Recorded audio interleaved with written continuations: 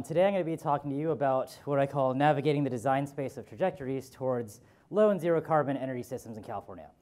Fancy title aside, what that really means is that we have a lot of different options and a lot of different ways that we can meet these goals that California has set for high penetration renewables, for greenhouse gas emissions reductions. There's lots of specific policies set for that. And we really have to start looking into not just comparing going to those goals compared to business as usual, but looking at different trajectories that can meet those goals. What are the pros and cons associated with those? And what, more importantly, what are some of the unintended consequences that we might run into by choosing certain pathways versus others, and how can we avoid them? So just an outline, just some introduction, motivation, and context, which for this crowd are probably preaching to the choir. But really my talk is going to focus on these two examples, which are two kinds of strategies or two kinds of technologies that we're really looking to deploy to help meet these goals, but also looking at ways that deploying these technologies can turn out to be a disbenefit and ways that we can avoid them. And then I'll conclude. So first, we'll talk about some motivation, preaching to the choir here.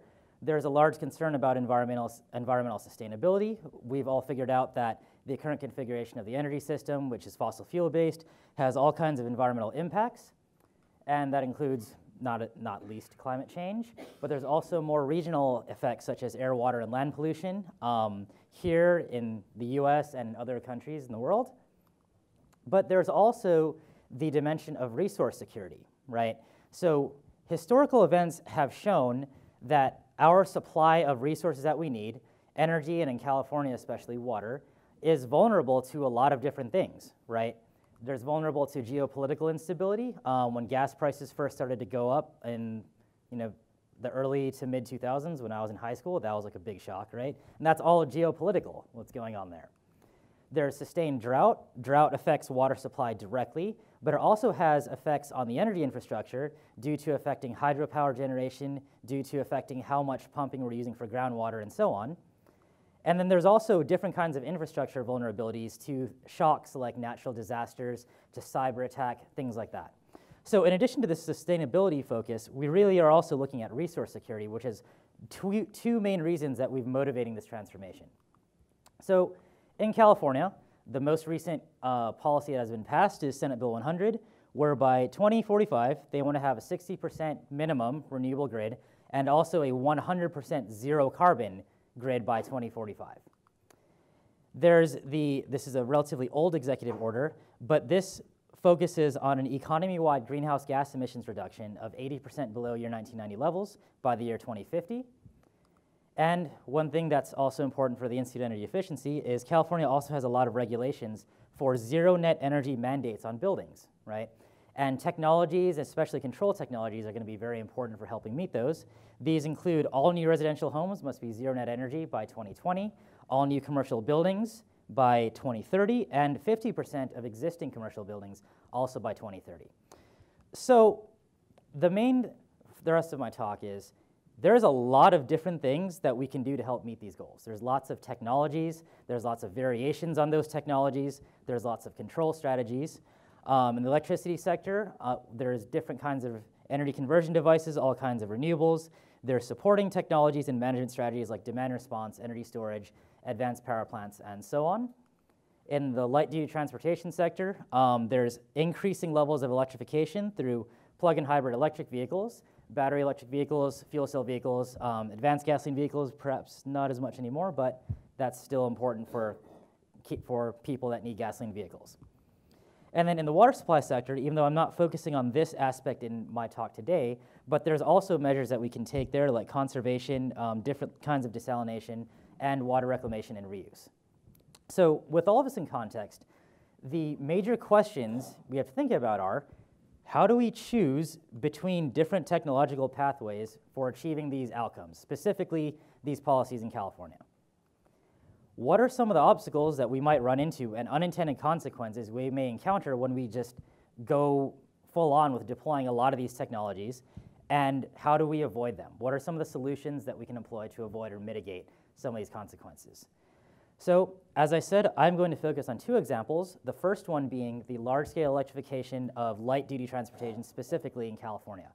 looking at it from the perspective of grid integration and achievable greenhouse gas emissions.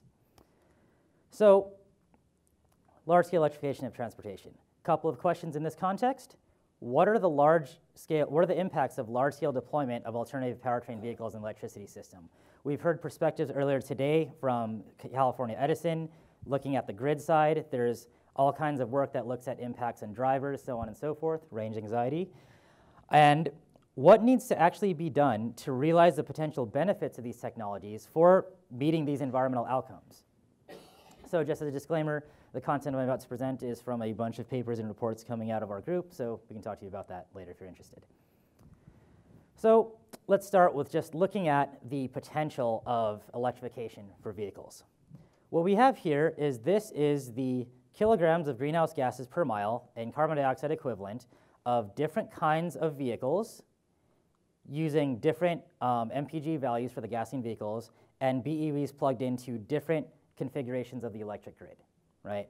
And what we can see straight off the bat is if you go from, say, a 25 mile per gallon average, which is the current present-day fleet average, down to everybody driving BEVs plugged into 100% renewable or at least 100% zero carbon grid, we can get pretty significant greenhouse gas emissions reductions. Even going from a 40 mile per gallon vehicle down to using BEVs, you get pretty significant reductions. So with advances in decarbonization of manufacturing, which is this blue bar, we can get even lower, right? So there is huge potential here in greenhouse gas emissions for deploying alternative vehicles, which is why there's a lot of incentives for those. But it's important to remember that in order to realize greenhouse gas benefits from electric vehicles, there are some other considerations. As we talked about earlier, recall that to utilize renewables, electric loads have to match the renewable generation profile, or you have to put in systems such as smart charging or energy storage to shift one to match the other.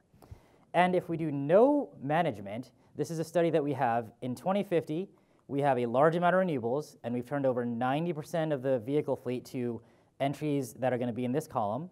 We start here with a reference in 2050. This is the everybody drives Prius's case.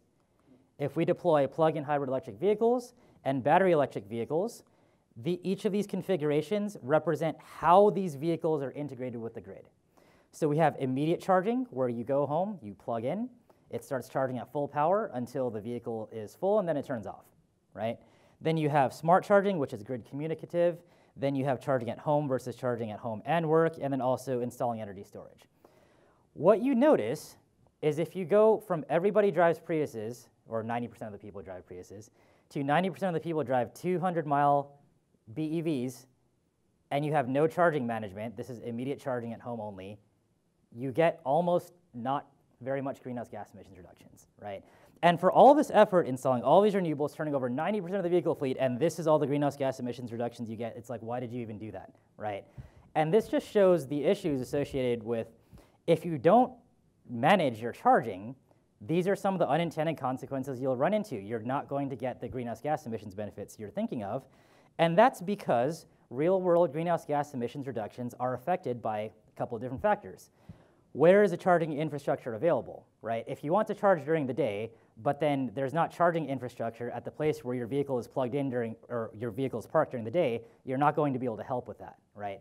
There's also a charging management intelligence, right? If you're just charging at full blast whenever you plug in, there's no sort of optimization or consideration of what's going on with the grid, with renewable generation, with electricity prices, and so on. So immediate charging at home, that worst case I talked about here, this is a profile of the charging load associated with a few vehicles throughout the day.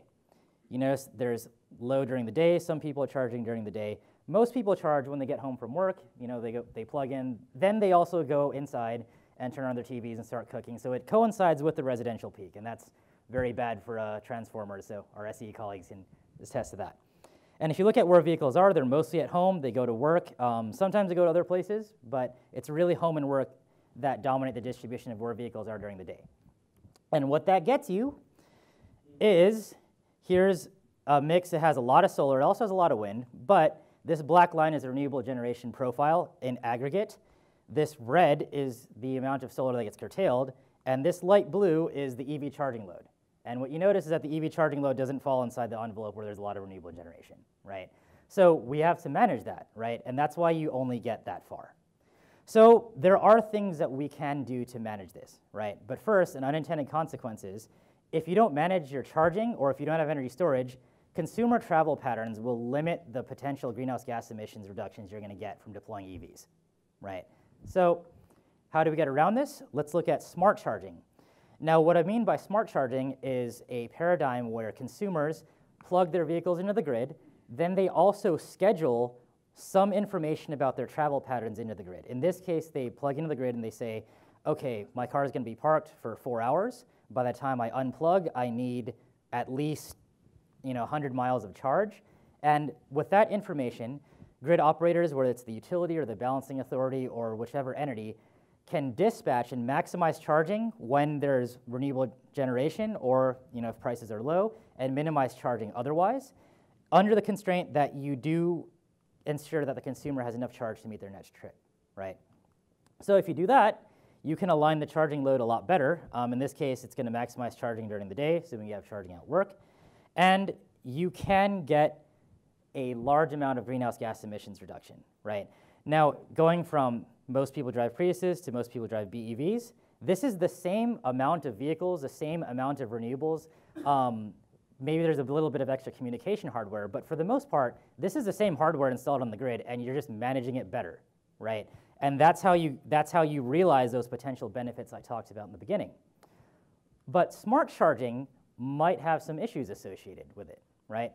So I teach a class in sustainable energy systems. I've been teaching it 6 years now, and every year I ask the students how many of you would be comfortable telling the utility or so on information about where you're going to be and how long you're going to be there for the next 12 hours. And no one raises their hand, right? Actually, no, I think 1 year one person raised their hand. But these are students taking a sustainable energy class who are interested in sustainable energy, right? So if you look at the general public, there may be some issues with getting buy-in, right? There has to be proper incentives to get buy-in, because it interferes with consumer convenience, poses some privacy issues. There's also the aspect of, if you let an external operator control the charging of your battery, in this case with smart charging, or going further if you do what's called vehicle to grid, you're letting an external entity control the charging rates, and then with V2G discharging rates of your battery, which degrades an asset that you own, right? It degrades the battery. So how do you get compensated for that?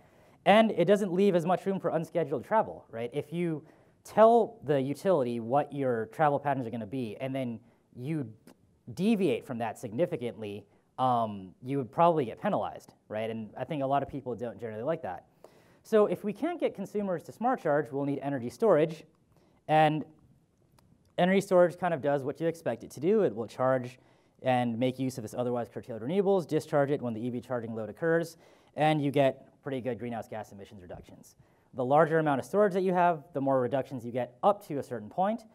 But it's important to remember that doing it with storage has a cost, right? Storage doesn't just magically appear out of nowhere. It has embedded energy, it has an environmental footprint, it has a cost.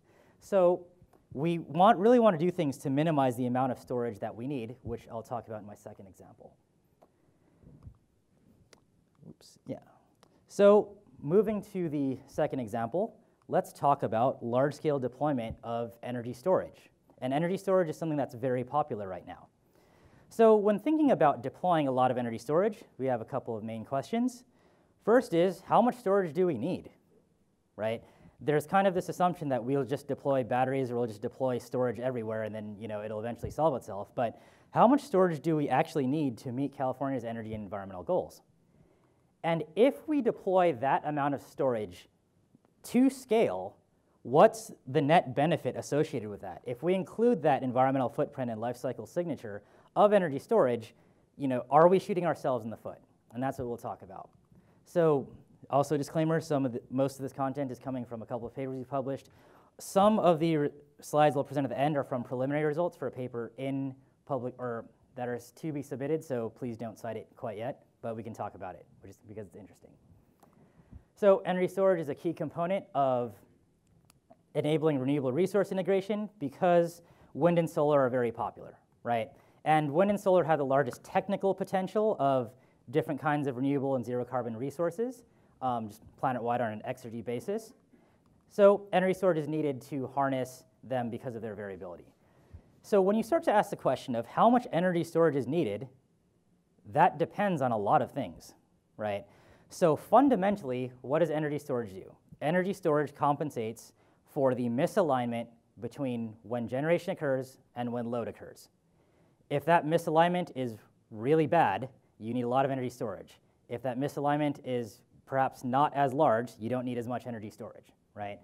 So before you can answer that question, you have to think about how much of your generation portfolio is dispatchable and flexible to be able to meet loads. If you have things, say, like biogas or hydropower that can just meet loads directly in a zero carbon-ish way, you need less energy storage.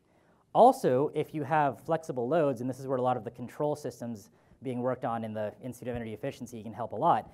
If you have a lot of loads that are flexible enough and you can shift them to occur when renewable or low carbon generation is occurring, you need less energy storage, right?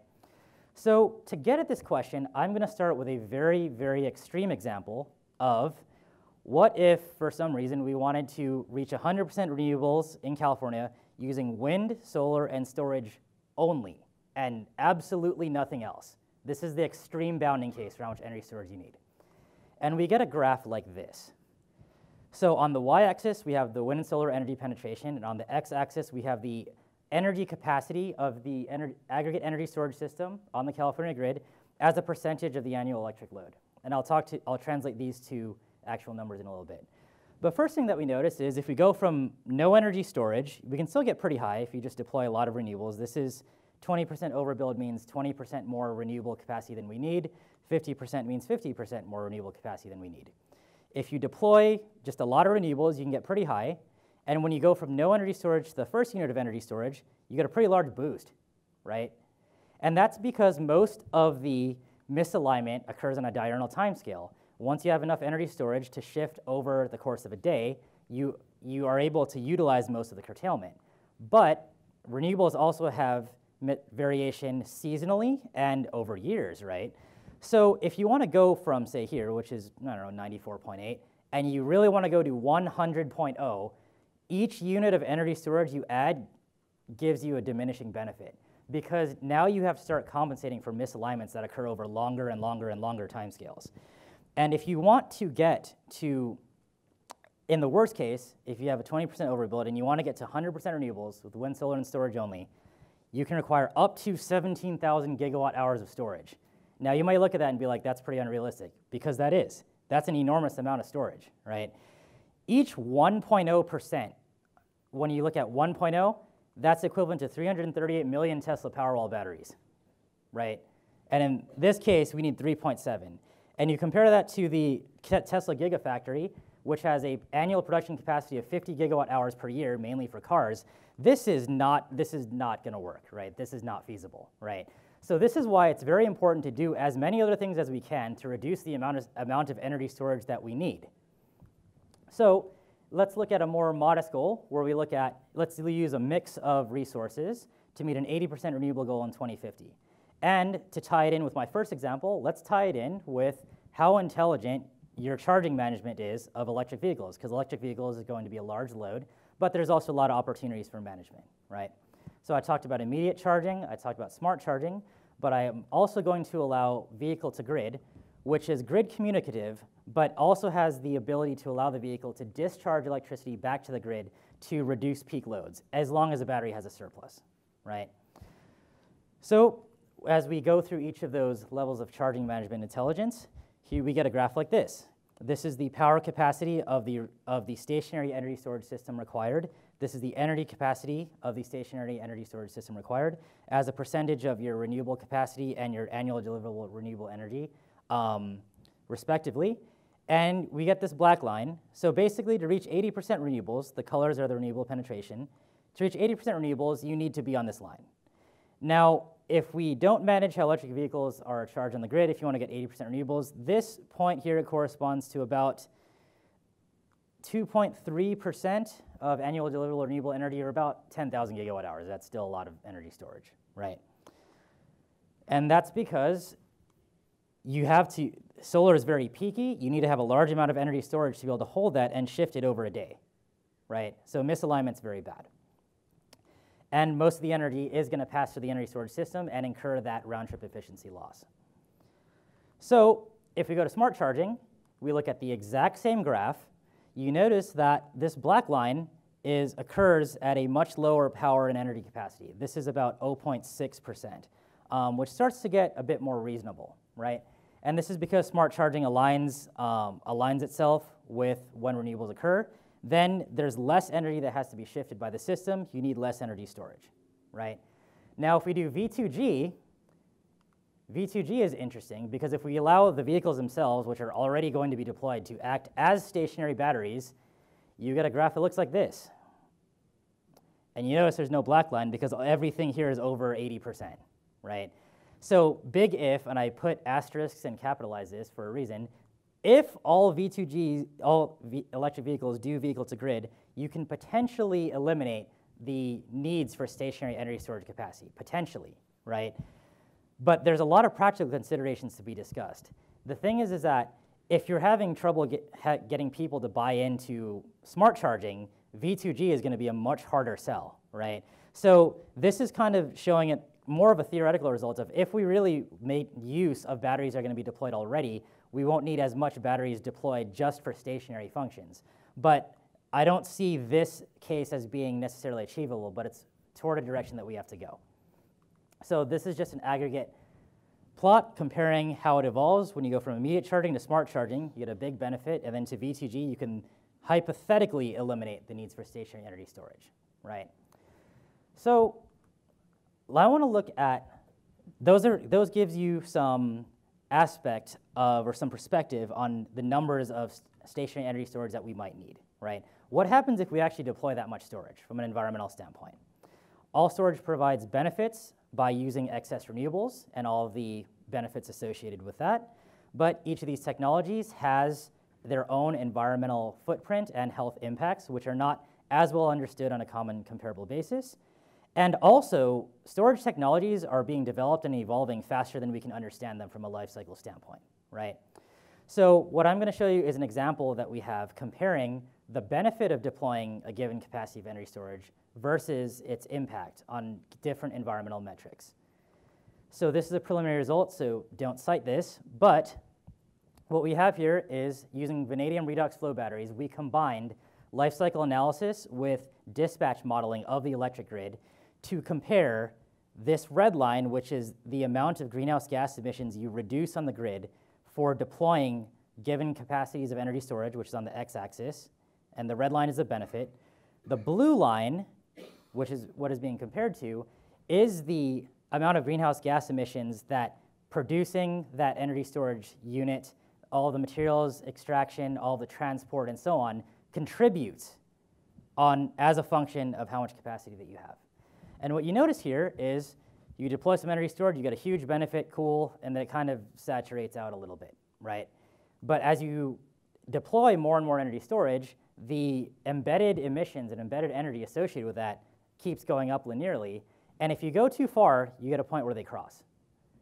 What that means is that beyond this point, you are actually increasing your net greenhouse gas emissions if you deploy energy storage up to, in this region or beyond. Now, for this result, like I said, this is preliminary, but we saw this crossover at 1,840 gigawatt hours. And that is a threshold that is much lower than a lot of those numbers I talked about earlier for how much energy storage we need to meet these goals, right? And really, the optimal amount of energy storage you want to deploy is where the difference between this red and blue line is at its maximum, which is somewhere in here, right? So in like the 500 or so range. So this is important and really drives home the point of energy storage is great, and we're going to need a very large amount of it, but we really need to do away with the thinking that just deploying an unlimited amount of energy storage is a good idea, right? We really need to do as much as we can and make our systems as smart as they can from load and generation perspective to minimize the amount of energy storage that we need to meet these goals. This is the same graph, but looking at particulate matter emissions, right? And what you notice here is for particulate matter emissions, the crossover point is at a much lower energy storage energy capacity. And this occurs because these results are for California. The red line is displacing natural gas, right? And in California, since the main fossil fuel is natural gas, it's not very particulate matter intensive to begin with. So you don't actually get as much of a relative benefit compared to what you get for greenhouse gas emissions, right? Now, this blue line, now this assumes you're manufacturing these batteries in the same area where you're deploying them, which may or may not be the case. But this blue line with impacts still goes up at the same rate, right, from all these industrial processes and so on. So 780 gigawatt hours, which is where we see the crossover point for this metric, and we've done other kinds of environmental metrics and they have different crossover points. But this is also way lower than some of those numbers that we talked about, right, that we showed earlier. So really drive home the point, we have to make our system smart enough and avoid just relying on energy storage as kind of the fallback catch-all technology. So some overall conclusions, we talked about some unintended consequences. If you deploy plug-in electric vehicles, but you don't pay attention to when they're charging and how that aligns with renewable generation on the grid, you don't get your greenhouse gas emissions reductions that you're hoping for. And if your loads are not flexible, you may need more energy storage to meet the same goal than you would have otherwise. And if you don't take into account this materials and manufacturing contributions to these environmental metrics, there is potential to shoot ourselves in the foot, right? By deploying energy storage to a scale that actually increases emissions on a life cycle basis instead of decreasing them. So some potential solutions, incentivizing load flexibility, and there's a whole talk that can be given on that, so I'm not going to go into details on that. And also including life cycle impacts of energy storage in siting analyses and planning and optimization analyses, right? Or life cycle analysis of all of these newfangled technologies that we want to deploy to large scale, right? As part of the objective function in optimizing the portfolio of future energy resources. And overall, there's many ways by which we can transform the technology portfolio of our energy system. Certain pathways have some issues, right? And we need to do this kind of modeling to be able to identify them, not so that we can get discouraged and not so that we can, I guess, give up, but we have to identify them so that we can avoid them, right? Ignoring them isn't going to do us any favors, and that's kind of what a lot of the research I focus on tries to do. So, I'll take any questions.